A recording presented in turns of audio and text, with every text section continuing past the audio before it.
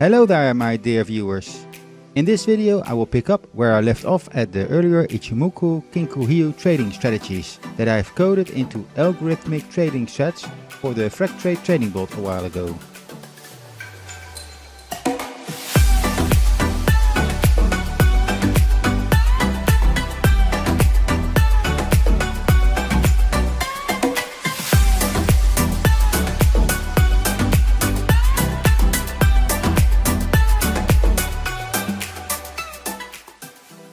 You can find all these strategies in the book How to Make Money Trading the Ichimoku System by Balkrishna Sadekar.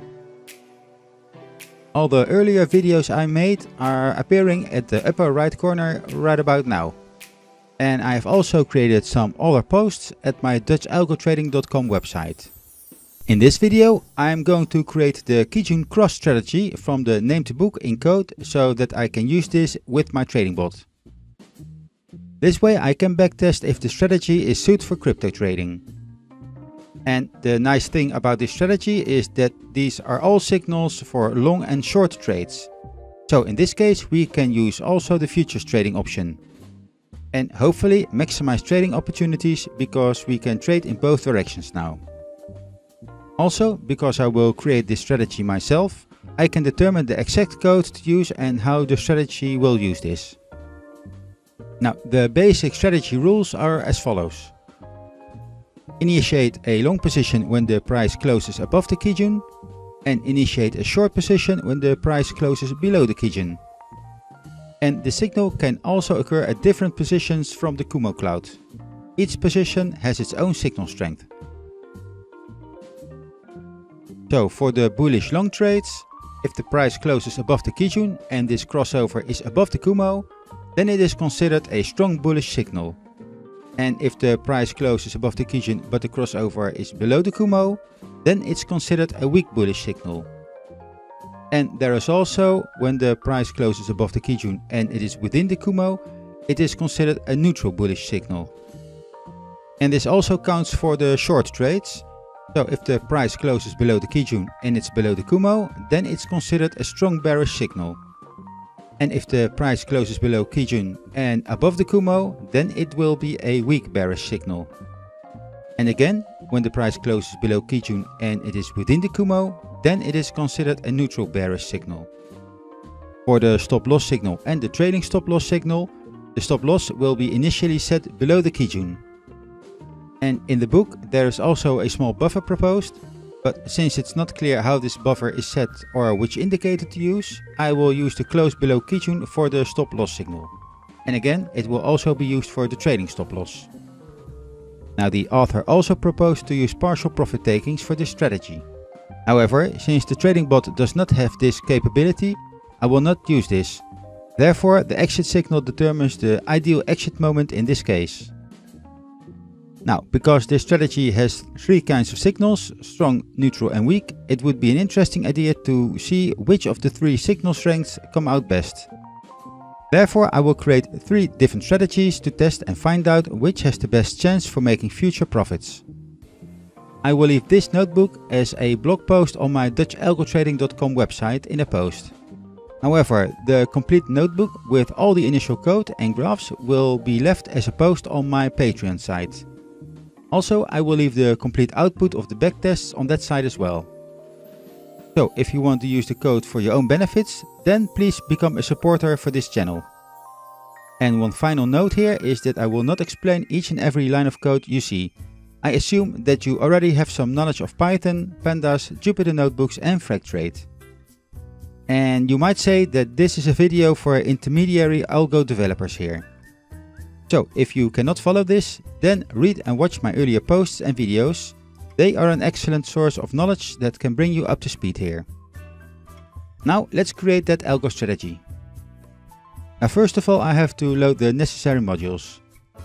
And these will be also used in the definite strategy file for Freqtrade, so take care of this. And since I'm using Google Colab here, I'm going to upload the JSON data file that comes from the Freqtrade bot and upload it to the Google Colab notebook.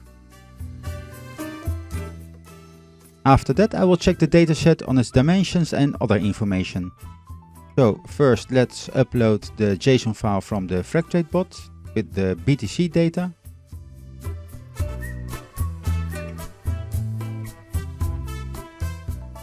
And then create a data frame that consists of all the data. Now the data frame info function provides the information about the data frame, such as number of rows and columns, and the data type of each column, and the amount of memory used by the data frame. Then with data frame describe, I generate a descriptive statistic of the numerical columns in the data frame, such as the count, mean, standard deviation, minimum, maximum, and quartile values. Now I will create a tuple that represents the dimensions of the data frame. And also I will return a list of the columns names in the data frame.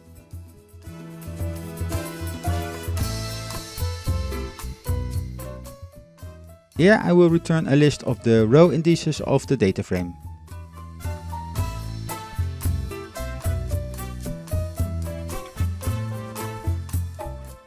And finally I will return a series containing the data types of each column, and like that. Now it's nice to know all this metadata of the data frame, but I actually want to see what data is inside of it. So let's return the first 5 rows of the data frame to see what's inside. And I can also do that with the 5 last rows. So that's all swell and all, but now that we know a little bit of the complete dataset, let's install the Pandas TA library and create the Ichimoku indicator. So here I will install Pandas TA in the Colab notebook.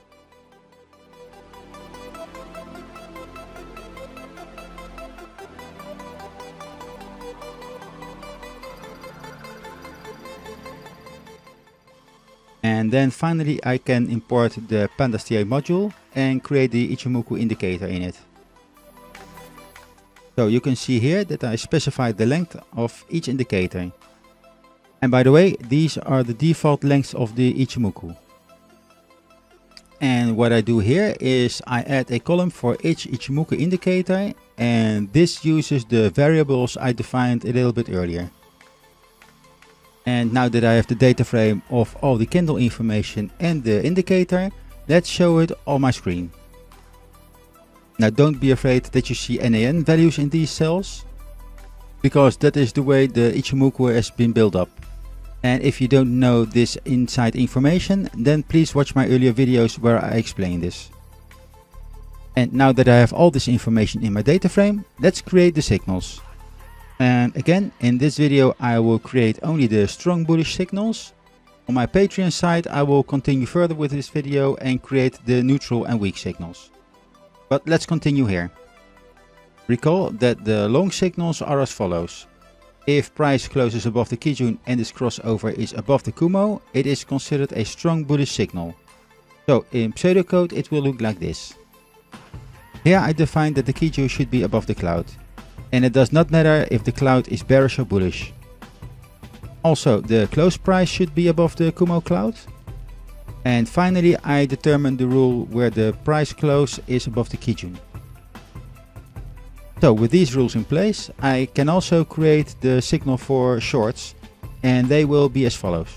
Here you can see that the Kijun should be below the cloud, and the close price should be below the Kumo cloud. And finally the price close should be below the Kijun. And now that I have this pseudocode in place, I can create the following cells where I create the real signals that together will create the definite buy and sell signal. First I will create the buy long signal and then the sell short signal. So let's just try this with one signal first. And here Kijun should be above Senkou A and Kijun should be above Senkou B to make the signal true. And also let's show the last occasions of the named columns where the Kijun is above the cloud. Now that I have the first part of the complete signal, let's create the second one. And here I define the close price that should be above the Senkou A and Senkou B to let the signal be true. And you can see here in this data frame that these are the true values where close is above the cloud. Now the third part of the total buy signal is when the close price is also above the Kijun. So let's code this here. And again, show the last rows of the named columns. And these are also true, so that looks good. Let's put it all together now.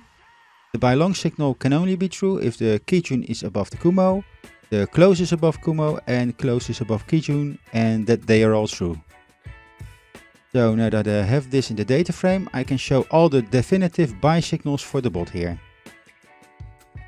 And this looks all pretty good. So with this definitive buy long signals, the bot can at least do some bullish trades. Now to also make the bot go short with futures, the code above can be reused to also create the sell short signals.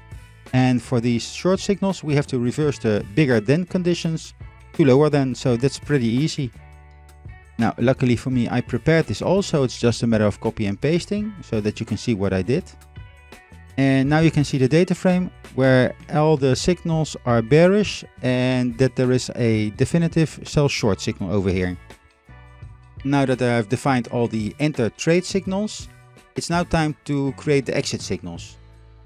And remember here that all the exit signals are valid if the close price closes below the Kijun Sen under the long trades and above Kijun when there are short trades. Also, this is considered a trailing stop loss. So here is the exit signal for longs and here is the exit signal for shorts.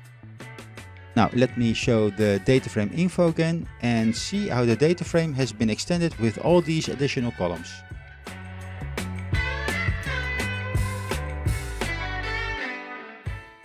And here the other data frame info.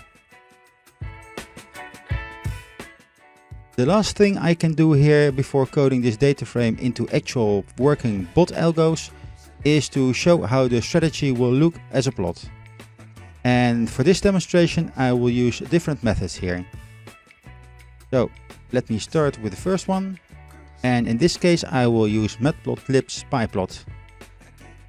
And it's also nice to define the number of days here so that you can make a little bit more detailed plot.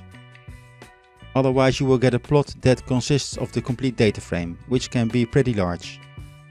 And as you can see in this plot here, you can also see where the bot has his long trades and its short trades, defined by the green and red triangles. And you also might notice that the dates are not shown on the x-axis. Now personally I'm not too worried about that because you can see that these are the row numbers. And my primary objective here is to see if the signals are correct.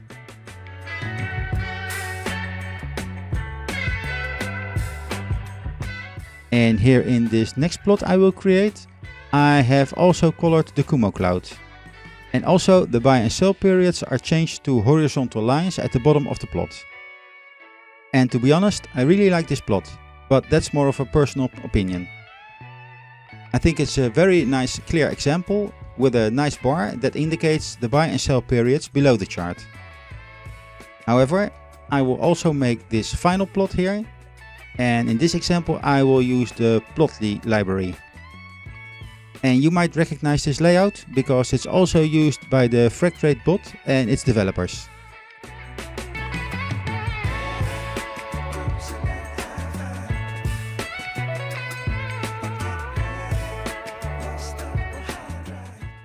And you can see here in this example that the bot buys when the price is above the Kijun and all is above the Kumo cloud. So this really looks good to me. So to finalize this video, up until now I have shown you how you can use Google Colab, Pandas and Python to roughly test out and plot the Kijun crossover strategy for strong signals. The outlines for the real algorithmic code are laid out here. And the real algo code that can be read by a trading bot should be made now. Now I will continue in this notebook and also create the neutral and weak signal codes as well. And I will also add my own variant, and that is to not use the Kumo cloud as a signal type indicator. It just buys when the price is above the Kijun and sells when the price is below the Kijun. I will also create the code for spot and futures trading and also for each type of signal. This way I can test out all variants of this strategy and compare them with the scores in my own strategy league. I will do this all off video, so you will not be bored with this tedious process. And in another backtesting video, I will test out all the variants of this strategy to find out which version has the highest probability for future gains in algorithmic trading. All notebooks, files, plots and other backtesting output will be exclusively available for my Patreons. And also the continuation of the rest of this notebook will be on my Patreon site as bonus content. So consider that as a part 2 of this video. And also, by becoming a patron, you also support a small content creator. Thank you for watching this video, and I will see you in the next one.